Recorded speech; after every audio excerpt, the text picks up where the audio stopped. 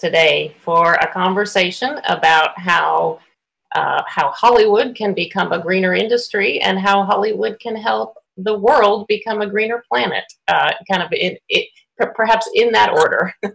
So thank you all so very much for joining us here today. We have a really good collection of skill sets and disciplines. It should be a lively conversation. So I'm going to introduce first Heidi Kindberg, Director of Sustainability for HBO and HBO Max, HBO's soon to launch younger sibling. And in addition to Heidi, we have Melissa Sun, Director of Entertainment Partnerships for the Sierra Club, a major advocacy group that has been in this space for a long time. So we're going to have a great perspective from Melissa. And also we are very pleased to have with us Dr. Mustafa Santiago Ali, who is an environmental activist. He serves as CEO of Revitalization Strategies, a company that tries to help bridge the gap of the green gap in lower income and underprivileged communities. And he is also a vice president at the National Wildlife Federation. So thank you all for joining us today on a Saturday. We are all indoors and doing this in a virtual format.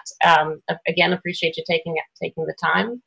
Let's start by talking about kind of addressing the elephant in the room, or the elephant in the Zoom, that we are all doing this virtually because we are in the midst of an unprecedented in the last century pandemic.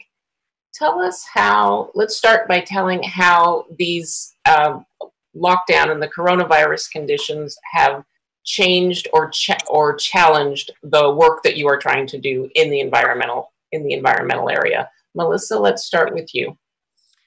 Sure. My work sort of straddles that intersection of entertainment and advocacy. So on the advocacy side, it's really helped shine a light on our equity work and shown how, the vulnerable communities on the front lines of climate change are also on the front lines of COVID. If you don't have clean water, wash your hands, how are you going to stay healthy? If you already have asthma and respiratory disease, how are you, you're going to be more susceptible to COVID. So it's really sort of changed a lot of our work on that front. We're working a lot on a lot of different legislative issues, protecting our environmental protections during the relief package negotiations, helping communities avoid utility shutoffs. So that's the advocacy side. On the entertainment side, I also run our Arts and Entertainment Council, which is sort of our home for our supporters in the entertainment industry. And oddly enough, people seem to be more responsive right now. You can get them on the phone, huh? I can get them on the phone. I mean, that's really the joy of having a council, is that they know that we have a relationship and they answer the phone when we call. But oftentimes, as you know, sometimes, I'll have an email that'll go unanswered for a month. So right now people are quite responsive, and we just did this big Earth Day live stream recently, and we got a number of people to show up and participate in that. That Earth Day Live was produced by 500 different organizations, some of the good people who are doing the summit today. But yeah, they showed up because they didn't have to do it in person. Right, and that has been an interesting phenomenon. Mustafa, I know this pandemic has hit the communities where you work very hard. I can only imagine the steepness of the challenges that you're seeing right now. Yeah, it can be a very challenging moment, but also an opportunity for us to do better. Unfortunately, so many communities of color, lower wealth communities, and indigenous folks are actually losing not just single lives, but multiple lives sometimes within their families. And, so being able to put a spotlight on these challenges, these disproportionate impacts that continue to happen in those communities becomes, a little more difficult. You can't get a crew to go out and actually film. So folks are, taking it upon themselves to do their own storytelling, which should always be the paradigm that we're operating from, so that we can help to move resources into those communities, so that we can also help to influence policy and the stimulus bills that are out there to make sure that they're actually meeting the needs that are going on inside of communities. So it is a challenging moment, but it's also an opportunity for the country to finally pay attention to these impacts that have been happening for some for hundreds of years for some communities, our indigenous brothers and sisters, and for others, you know, since we started the Industrial Revolution. It's a moment when there is something of a leveler in that this is something that wealth and privilege can't protect you from. It is, you know, it has changed, upended public life as we know it. Heidi, can you, you know, with so many productions shut down, I know that just handling that in and of itself is a challenge for HBO folks. How's the pandemic most affected the work that you're doing? Well, I mean, like you said, it's shut down. So that's a first in my lifetime, my experience. And so that in and of itself is something that we're grasping. And, you know, honestly, when I first started talking to people, what they always said to me was, oh, bummer about the single-use plastic water bottles. And the assumption was as soon as we go back to production, everything is going to be single-use, including the water bottles. And, you know, interestingly, that was their first reaction to sustainability. So what we're doing and what all the companies are doing in our industry and across the board is coming up with health and safety protocols for returning to work. And our sustainability groups are coming up with a sustainability version of that, so that when we do return to production, and we all do return to work, that we can do it in the most sustainable way. And we don't have to go back out of fear to those plastic water bottles, just using that as an example.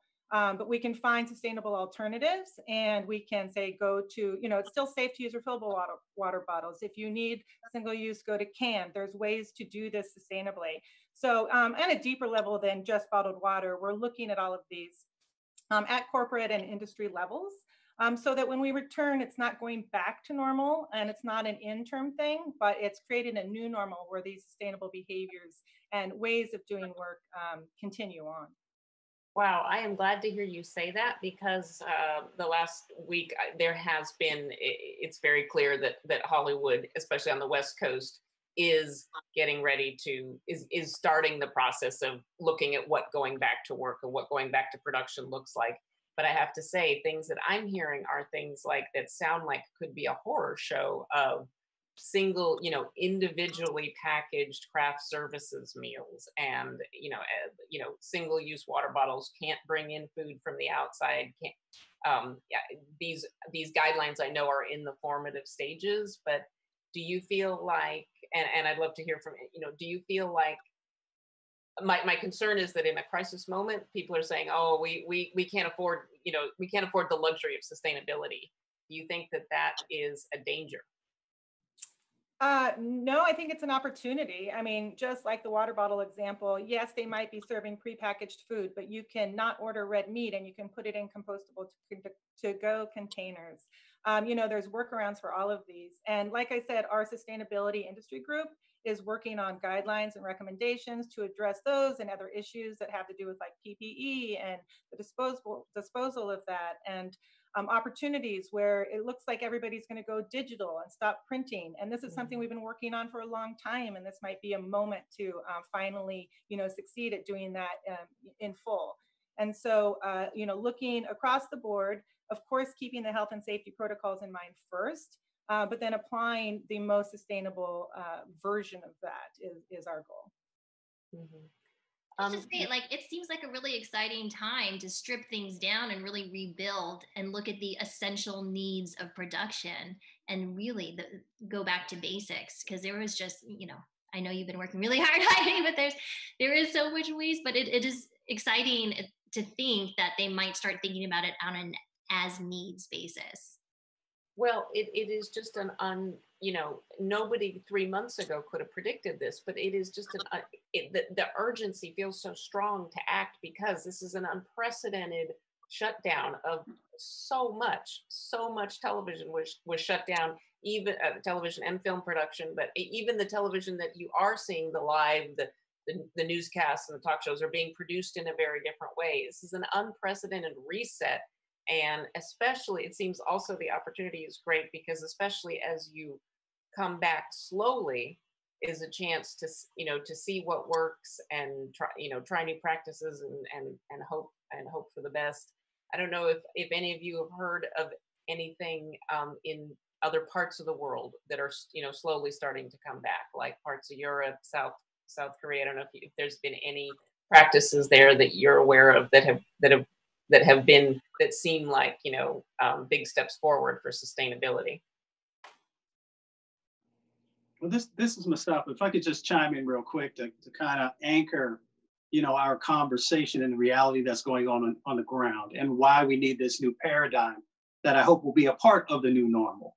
You know, when we talk about plastic pollution, you know, we understand that there's huge impacts in our oceans, but also majority of solid waste landfills, you know, if someone's not practicing, you know, recycling at the levels that we need, that goes into lower income and communities of color.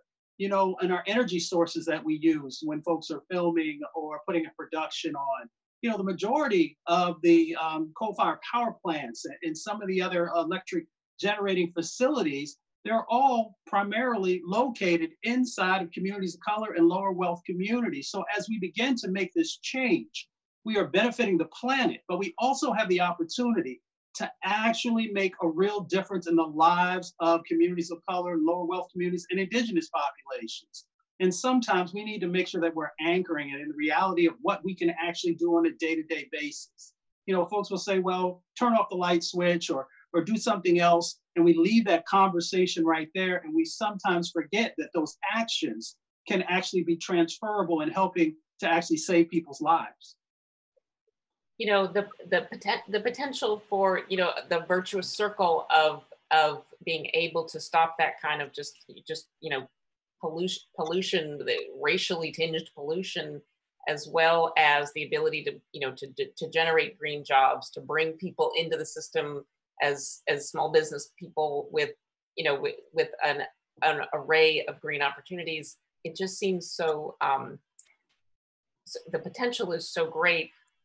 What, in your experience, for all of you in the various aspects of the business, what is it that drives change? Is it somebody with power, a star, a producer getting behind it and say, my sets are going to have bamboo compostable utensils? Like, what is it that makes people, you know, sit up and take notice and take those small steps that lead to larger change, in your experience? I'll jump in real quick. It's everything, right? I mean, you need the top down, you need it to be coming from the corporate or even from bigger than that levels, policy levels and whatnot. And then you need the grassroots, you need every crew member in my particular you know, area to participate. But I think what drives big change is a great example, a success story of this is we have a phenomenal industry partner group, a Sustainable Production Alliance. And a decade ago or so, Sony Pictures started looking at the impact of making productions, and they realized quickly that the Luan, or the plywood that we use to build the set walls, had the biggest negative impact in regard to biodiversity. So working with a nonprofit partner, TFT, we started looking at the supply chain all the way back to the forests and the mills in Indonesia and Malaysia, all the way through to the retailers where our shows purchase this ply. And contrary to our initial instinct, which was let's stop buying this unsustainable product, the solution became let's make it a sustainable supply chain. So we started talking with our construction coordinators and again with the retailers and whatnot. But real change happened when all of the studios got on board, and collectively we talked to our construction coordinators, our executives, our producers, our retailers and whatnot, because the voice was so much louder.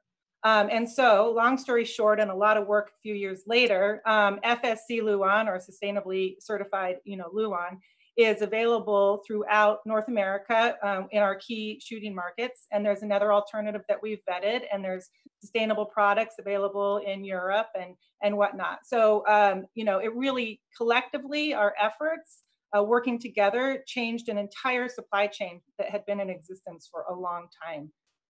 That's amazing. Do you know what the impetus for the creation of the Sustainable Production Alliance was? Because that seems like that was the fulcrum for making it happen.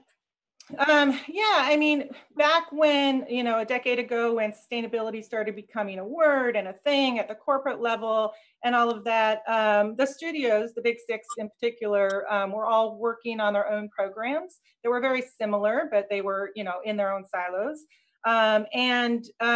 We realized we have a transient workforce, you know, and so somebody might be on an HBO show today, but on a Warner Brothers show tomorrow, or, you know, different studio. Right. So we came both together. Actor or crew, very much so, yeah. Yeah. Mm-hmm. And so we came together under the banner of the Producers Guild of America and decided to create like tools. So we had a common language. We could compare apples to apples, so to speak. We had a common, carbon calculator, and that was the beginning of it. And then now that Sustainable Production Alliance has grown to include also most of the major content producers. So all the big streamers and whatnot are also part of that group now. Mm-hmm. Oh, that's great. Let's talk about sort of the role of storytelling in, both bringing awareness to this crisis and dramatizing the many aspects of it. Mustafa, we were talking earlier just before the panel started about you saying there's no shortage of amazing, heroic stories of people trying to make change, people in adverse circumstances, standing up, calling out environmental racism when they see it.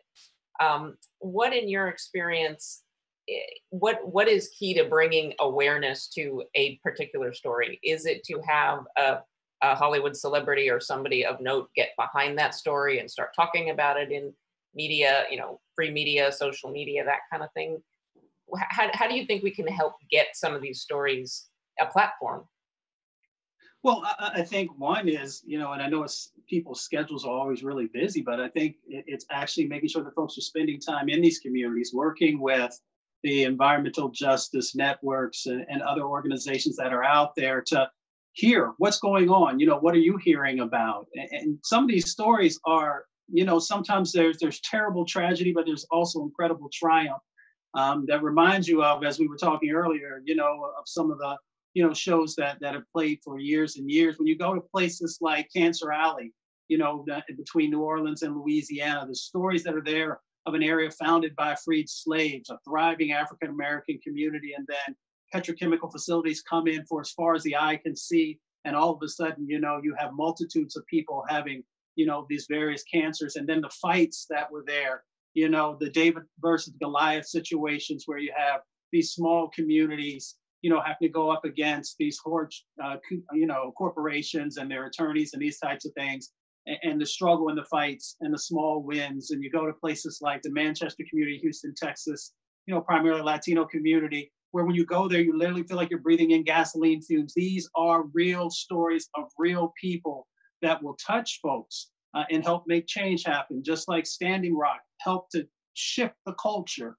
Flint shifted the culture. So when we get these real stories about real people, then it is a game changer. And yes, it's great if you have, a big name star who's behind it or begins to help with the campaigns. All of that coming together can make change happen.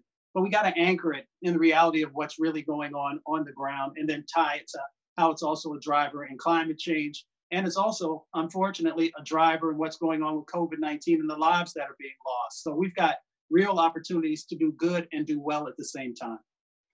At a time when people are focused on, just basic human needs in a way that they aren't, maybe aren't always during, more flush times. It does feel like on a lot of levels, this is a moment to absolutely be called. Let me ask. Go ahead, Melissa. I feel like the news media has done a great job of making these connections and starting to tell these stories. I mean, just in the past 4 years since Trump went into office, they've been, really doing a great job. Journalists have been in embedding themselves and making these connections. But pop culture and entertainment media really has a lot of catching up to do. And I've done a lot of thinking about this. There just is a huge gap that we need to bridge. And I'm not sure where the problem actually lies. I mean, entertainment in and of itself is a for-profit business, and it has a longer lead time. And, without them making a profit, they don't exist. So we have to understand what their goals, and then we have to, understand what advocacy goals are, which is moving legislation. And so bringing those two together and having them work together is not simple. But I'm bringing out a problem. But these are things that we try to, that I work every day on. And there have been instances where this has worked. You know, Mark Ruffalo's film Dark Waters Right.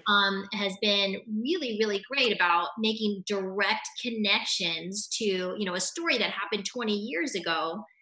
The small time attorney going up against DuPont, you know, the biggest chemical plant in the country. And then, you know, winning this case, and it still goes on till today. These are problems that are still happening. And they have run this great impact campaign and have done, you know, local screens. We've hosted quite a few of them ourselves in a lot of different communities, and making those direct connections to what's happening in people's communities and giving them opportunity to learn and take action. So anytime that you can actually attach an action or make a direct connection to what's happening right now is when I feel like you can make the biggest impact. But, you know, studios, with most studios on most major films, consider it a liability to make that connection. They don't want to politicize their films or overshadow the film's general marketing. And, you know, especially in the first or second wave of promotion. So it can be really difficult to sort of utilize those as tools in the advocacy world and at the moment where it can matter the most. Well, go ahead, Heidi. Sorry, thanks. I'll say another angle is to weave it into mainstream content and not necessarily have a story entirely about an environmental issue. And there's some shows that do this really well. Everybody's probably heard about the Pretty Little Liars episode, and then The Blacklist has always been successful at weaving in these, you know, these topics into their really not environmental based shows. And another thing that we talk about a lot is putting sustainable behaviors and messaging on screen in order to normalize it. So what we mean by that, without getting into the content or the creative side of things, is getting characters to say, carry the refillable bottle instead of the plastic, or order a vegan meal instead of a meat-based meal, or you know, meet at a coffee shop that has fair trade signage in the window. We were talking about just the general sense, the general theme of impact, and what in visual media, in TV and film and digital storytelling, what really has impact. And I'd like to talk about, you know, I talk to people that are so dedicated into the environmental space, and they feel like, as great as there are so many great documentaries, and there are some that break through and have real impact, obviously, but documentaries tend to be preaching to the choir sometimes. If somebody is going to sit down and watch a climate change documentary, they're invested in the issue already, whereas weaving a story into a narrative piece, and as one of the panelists mentioned earlier, sometimes not even just modeling the behavior of sustainability, of recycling, you know, the most simple things. I would love to get a sense from the panelists about what kind of media, what kind of storytelling you've seen has had the most impact in raising awareness and kind of touching hearts on these most, you know, scary issues. Melissa? Oh, let me think of specific things. I'll jump in while you're thinking. Yes, So I think the beauty of this panel is that we're all coming at it from different angles, and all these angles, you know, are attractive to different people. And so that's the beauty. I'm a big fan of cause marketing. It's not my wheelhouse, but I really appreciate it and think it's powerful. And it takes a title that has a particular audience, and then a nonprofit organization with a particular cause, and authentically puts those together. And so that reaches double the audience, if not more. So those are really interesting opportunities. And then back to what I was kind of saying for a break was that I think that it's really important to weave it into just mainstream content, because then you're just reaching those people again in an organic, natural way. It has to fit into the content and with the character and all of that. Heidi, can you give us a good example of that marriage of project and cause marketing? Anything that comes to mind? Sorry, I have dogs. Okay. So yeah, and I'll just preface it with, I give us some Sony examples, because I was at Sony for a decade, and 3 days before the pandemic, I moved to HBO. So I am working on HBO and HBO Max shows now, but a lot of my experience has been with Sony over the course of my sustainable production career. So one great example is the Angry Birds campaign, which they did with the UN. So it was to promote the Sustainable Development Goals. And, you know, that was a really widespread campaign. It hit the Angry Birds audience. It had the UN, which is phenomenal. And that was an animated film, an animated feature film from about 4 or 5 years ago or so, or yeah, roughly. Yeah. That's good. This is Mustafa. You know, I work in so many different worlds. So, you know, I spent 2 years at the Hip Hop Caucus, which was incredible. And there I got a chance to work with and see all of these incredible artists, you know, hip hop world and some other worlds utilizing video, which is a part of our conversation, you know, in the development of that. So you had incredible artists like Common doing Trouble in the Water. You had Taboo in the Magnificent Seven doing Stand Up for Standing Rock, which won an MTV Music Award. So that actually helped to move the culture. I can't tell you how many young people I'm walking through the airport or wherever it was, you know, who actually saw that and knew the connections that were there, began to ask questions, and teachers were actually utilizing it to, you know, to actually train some of the students on some of the issues that were going on. And then it also helped to move on the policy lens as well. Or you have on the animation side, you know, you have Dora the Explorer, which had all kinds of really positive messages weaved throughout it. Or you have, you know, what NWF's doing with Ranger Rick and animations and other things that are happening in that space. There are lots of different ways for us to get at this that actually meets people where they are and helps to make change happen. And I mean, go ahead, Melissa. I was going to say, you know, there are so many different formats of telling story, and, you know, documentaries do a great job of, you know, helping people go in depth, people who are interested in subjects and learning more. But in terms of, you know, reaching new people, I do think it's really important to find ways of normalizing some of these issues so that people can see how it touches on our daily lives. I was having an interesting conversation with one of the writers on my Arts and Entertainment Council. His name is Andrew Reich. He's brilliant, you know, comedy writer, yeah. Yes, and you know, we're trying to figure out, why is this so challenging, and how can we make climate change funny? And he said, we need to find the Cam and Mitchell of climate change. Yes. Cam and Mitchell are from, you know, Modern Family, and you know, they just are. They're like any other couple.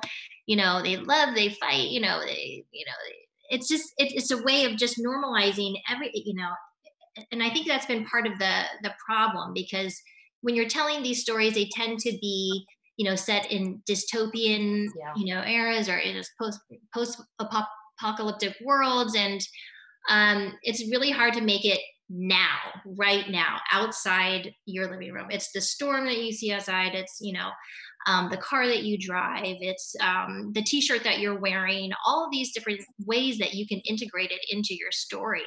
And those are just small little details that, you know, add up over time. And, you know, in terms of overall impact, you know, I look at things at like the back end, which is physical production and how we're producing these things and how we can lighten our footprint. And then there's the front end and looking at the product itself, and sort of, you know, we want to push our, you know, content makers to be, you know, more responsible with it, just like we would with any other consumer product, where you're really thinking about what is the message that you're putting out there. You know, misinformation can be, you know, have the opposite effect when you're trying to dramatize something, but you can create anxiety and fear and really lead to inaction in some of these cases. So you just kind of, you know, want to push them to do better and be more mindful of some of the messages that we're putting out there for people. And, you know, there have been people working really hard at this, and there's just no silver bullet. But I'm happy that the conversations are happening and we're trying to figure it out. I mean, I think one of the things that is challenging and when I was researching our climate change package that Variety published last fall, challenging in this country, especially in the last 4 years, is that climate change itself, the discussion has become politicized. Yeah. And it was, when I was speaking to people for the stories, it was very interesting. They met, you know, longtime climate change activists pointed out that in Europe, there were lots of very vigorous political debates about the policies that should be applied, that should be approved, the policies that should be pursued to mitigate and how they would go about it. But there wasn't that essential roiling debate about whether it even happened. Whereas in this country, so much energy and time from the news media, from other from policymakers just went into just fighting the science versus the deniers. That have you find, and Mustafa also in your work, I mean, is the politicization of the issue in this country the unique level of politicking that goes around this? Is this at all a turnoff to people in terms of like they see it as, I don't know, this isn't something I want to get involved in? Has that been an issue at all that in your experience, the concern about the politics around it? I mean, I would say yes to a degree, but I think that it's evolving and changing. You're finding now that there's a new generation of leaders, young people. This is just a part of their lexicon. It's a part of how they see the world, how they approach a new and better sets of opportunities, not only for our country, but for the planet. But you do see some of that politics in other countries as well. Brazil's a great example where, there is definitely, unfortunately, a separation between some folks. But with all that being said, in this moment now with COVID-19, it's helping everyone to better understand, the importance of clean air, especially because, they're paying attention to how the virus travels. And now we also know that it's also tied to air pollution in certain places and people becoming more vulnerable because of chronic medical conditions. People are also, for the first time, maybe as, we were getting deep into the virus, finding that it was more difficult to get food. So people are paying more attention to food justice issues and access and all these things. So we have a moment now, once again, where we can connect it and get the politics out of it, because everybody has to deal with some of these issues that are going on. So I see it as a moment where we can really help to not just educate folks, but actually move the culture in a way that says, if we truly want our country to be stronger and better, this is one of the ways that we can make that happen. Oh boy, I hope you are right, for sure. We are going to shift. We have had some questions submitted by participants in this summit. So we are going to shift now to a couple of questions that have been that were submitted in advance. Hi, my name is Tiffany Rouse. My pronouns are she, her, and I'm a film student. And what I find to be most challenging when trying to make sets more sustainable are two main things: time and money. It's often quite hectic on set, so when people have a short break and grab a bite at the crafty table, the last thing on their mind is recycling the water bottle that they have in their hands because they're moving on to do different tasks. So that's one of the main problems. And another thing is that student films are often very low budget. So what can I do to make my sets more sustainable in light of this filmmaking culture that often has so little time and so little money to spare?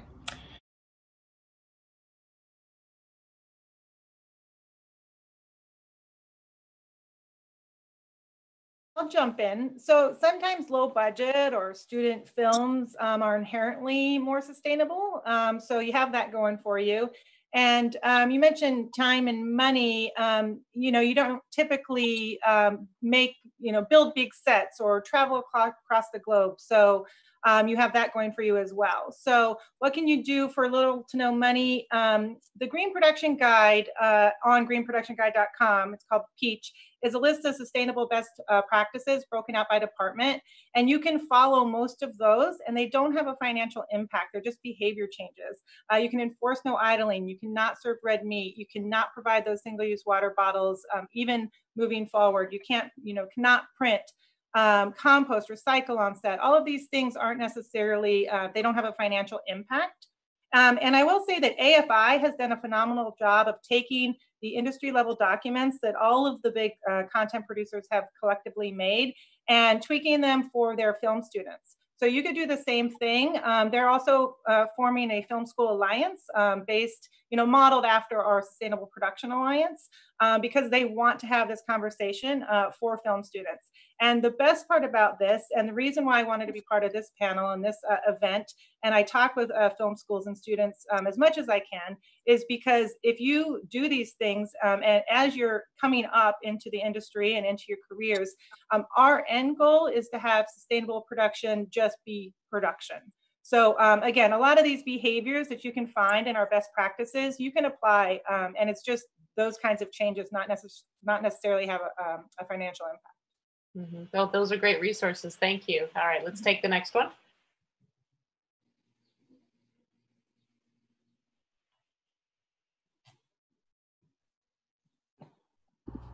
Hey guys, I'm Jess. Welcome to my childhood bunk bed.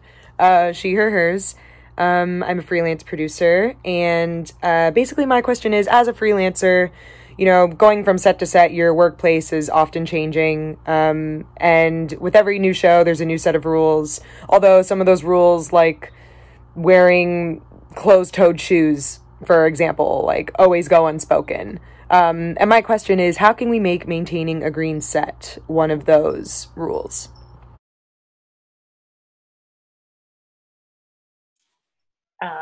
Jess asks a good question. You know, how do you make sustainability and green practices? How do you know, how can an individual who may move from set to set help that become ingrained? Yeah, I'll jump in again. Sorry. I love this question. And like I just mentioned, it's really our end goal is to have it become standardized across, which is why we started our collective group in the first place. Like I mentioned, was to have common language, have common practices. And, you know, 5, 6, 8 years ago, this was new. All of our conversations were for the first time. And I will tell you that now everybody's familiar with the tools that we ask them to use. Everybody's familiar with the language. So we hope that it's becoming more and more standard. And then as companies, most of them, you know, have their own sustainable production programs now. So it's coming from the corporate, from the executives to the productions, you know, so hopefully it just gets more and more embedded into the main way, just the regular way to do production. Mm-hmm. Melissa, do you have anything, does the Sierra Club do anything with student outreach, any kind of educational outreach that might also, you know, feed into this? Yeah, we're part of a coalition of groups that work on this. We're a resource for writers and producers who are interested in weaving climate change into their stories. So when you're looking at the back end and production principles, you know, I just encourage you to also look at the front end and looking at the characters that you're portraying, the stories that you're telling, the environments in which you're setting your stories, and how you can create, you know, a new positive normal. And we're here for you as a resource. I am here. Call me anytime. If you need, you know, a thought partner or brainstorming, we want to help you work through some of these challenges and make it easy for you and provide resources and data where we can. And Melissa, you are based in the San Francisco area, so people can reach you through Sierra Club in the San Francisco area? Yep, melissa.sun@sierraclub.org. Great. She's given it out there. Folks definitely take advantage of it. My last question for you before we go is speaking to, the audience that we have for young entertainment activists, what is your sense in terms of the level of engagement on this issue by the younger generations, the millennials, the post-millennials? I mean, my anecdotal sense is that it is very high, but I'd love to hear, Mustafa, tell me, if, in the communities that you work in, these are, in many cases, these are people that are already living in difficult conditions. Do you see a continued level of engagement on these issues? Oh, there's a huge amount of engagement. There's still work, of course, to be done. But, young people who are growing up in these situations, they see it each and every day, and they're trying to figure out how to make real change happen. And then, we also have other incredible youth organizations that are out there. We have the Sunrise Movement. We have This Is Zero Hour. We have the Extinction Movement, First Fridays, and a number of other, Fire Drill Fridays, First Fridays. I'd have to give Ice Cube some credit for that one.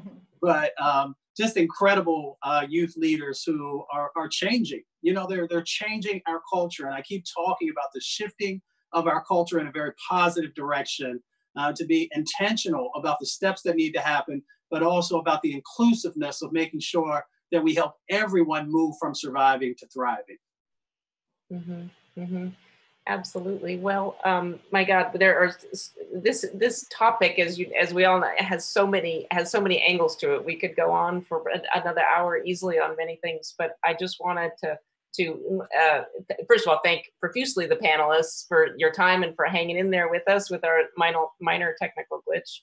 And really just to everybody who is watching now and hopefully will watch in the future, I just want to remind that, you know, the basically kind of what we know, the sort of the state of the art of climate science right now is that we have about a 10-year window to make real change to keep global warming from going above that 2 degrees Celsius threshold that on the other side of that looks scarier than any post-apocalyptic movie that we've seen. And I charge you folks, you are the future. This industry is at an unprecedented sort of reset moment, and all of your energy, bringing your own water bottle onto a set, although that might be challenged in the immediate going back to work. Long term, there are things that you can do. This industry should absolutely be leading, and thanks to some of the people we've had on this panel, it has, but it's in your hands. And so I thank everybody for hanging in there with us, and hope that people reach out to Mustafa and get some of those great stories. Hope people reach out to Melissa and get resources. Heidi is clearly a force for good in Green Hollywood, and we thank all of you for all of your great work, and thank you all for listening today.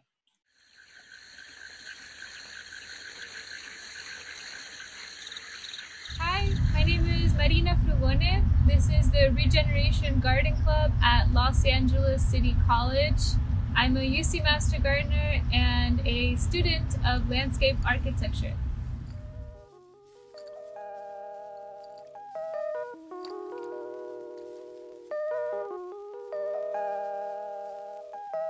It was fall semester. I was really stressed out, and so I had to walk out of class, and I came here. I stumbled upon another member of the garden, and she was also having a really hard day. She was in tears, and she came here as a place where she could heal and feel calm again.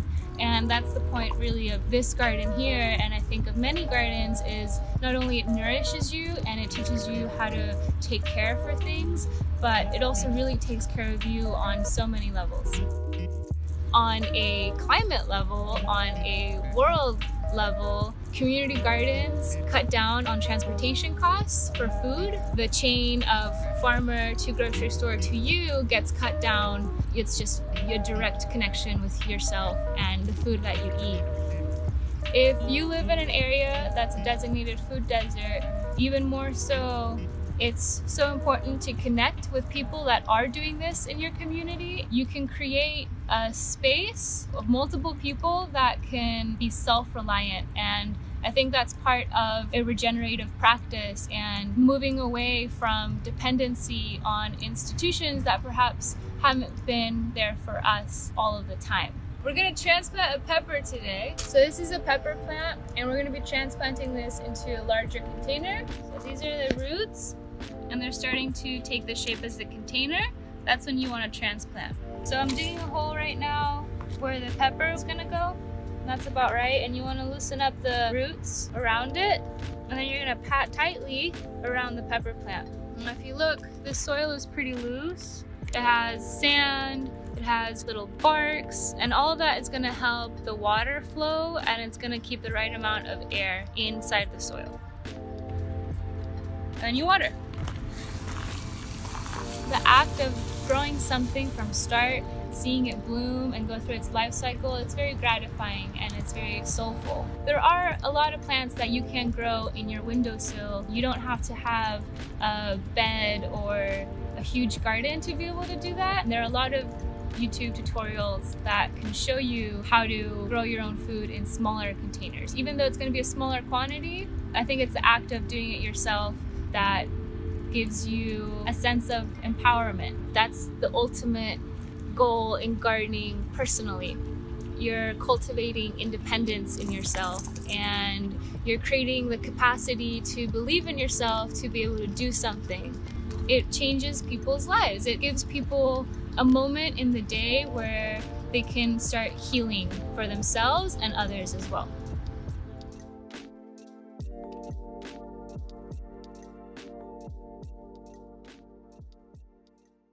Cham chapa chamamayom chiqui squi cham. Cham chapa chamamayom chiqui squi cham. Cham chapa chamamayo chikwi squee cham. Cham chapa chamamayo chikwi squee cham. Sacred Places Institute for Indigenous Peoples works to build the capacity of Native nations and Indigenous peoples to protect sacred lands, waters, and cultures. To me, environmental justice is giving voice to the Native people and then in return honoring that voice. The Indigenous people of said land, their stories, their ways, they understand that land. My hope is that we can all have that understanding, is that we have to protect what is sacred so that we can leave the land right for the future generations to come. SPI partnered with Sherman Indian High School and Anahuacalmeca International Baccalaureate World School to create the Indigenous Youth Environmental Justice Program. The Indigenous Youth Environmental Justice Program holds events for youth to develop skills and express themselves regarding environmental justice issues in their homelands and where they attend school. COVID-19 forced students out of the classroom onto online platforms. This has been an extreme disruption for our Native youth, especially those in rural areas without internet or computers. SPI seeks to supply students from our partner schools with tablets so they can continue to engage with their environmental justice peers remotely. Visit our website at www.sacredplacesinstitute.org/events.html for more information on how you can support this effort. Thank you. Graphics powered by Hovercast. Streaming powered by Wirecast.